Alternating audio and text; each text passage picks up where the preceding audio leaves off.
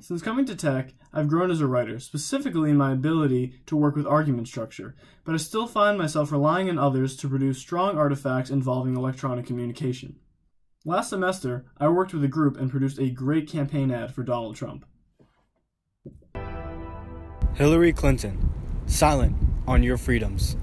Shh. I'm Donald Trump, and I approve this message. Maybe it worked too well. Sorry to keep you waiting. Complicated business. Complicated. I made contributions where I could, but when it came time to put the video together, I took a backseat approach.